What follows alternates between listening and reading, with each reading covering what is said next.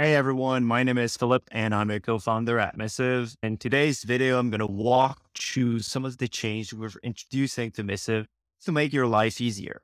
Well, first, design has been refreshed. You look at the sidebar, the icons, everything has been refreshed. Looks beautiful. The most important change in that new update are about tasks. You see the designs here have changed. If you look here, well, tasks can be assigned, but now tasks can have a due date. So if I go here and I create a task in this conversation, you see I can link the task to a team. I can have one or multiple assignees. I can define now a due date. Here in that case would be assigned to this email thread. It would create a task like this. Another cool thing is that those tasks have one more step. You could have one that is not started yet to do. You have the ability to mark one as in progress, and then you can close and complete one.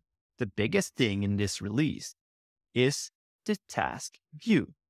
So all of those tasks that you created in conversation are now viewable from a single place. In that case, those are all the tasks assigned to me. Remember that task in the New York Times conversation? Well, now listed as in progress in my task view. And all of those other seems to be created in that same conversation. Let's have a look. So you see in that conversation, 5 different tasks were created. And I can see the one assigned to me in the task list. What's cool about that task list is that you can order it the way you want. You can group it the way you want. Maybe I'm interested to see the grouping based on due dates. Oh, no tasks are due. Only one is due for today. And then later on, I have a few more. That's cool. These due dates are not just to reorder and group that view differently. I can now have an eye level view of all the tasks I have access to in my Missive calendar. So that's pretty cool. Tasks can now be assigned to teams. They have due dates. You have a central place to look at all of the tasks assigned to you. But what about that place here? The team spaces. Now, every single team has a dedicated space where you can find the inbox, the usual suspect, right? In that case, it would be the support inbox for our customer at conference badge. And it's going to be dealt with exactly like in previous version. For instance, I could go in this conversation. I can reply to this one. It would assign the conversation to me, and then I would send and close. Those conversations now can also have due dates. So I could view that conversation in my calendar as well. But not only that, is that whole conversation can also be viewed in my task view. So let's say this is for next week. Okay, close that and then view the task here. That conversation that I just assigned to me, right?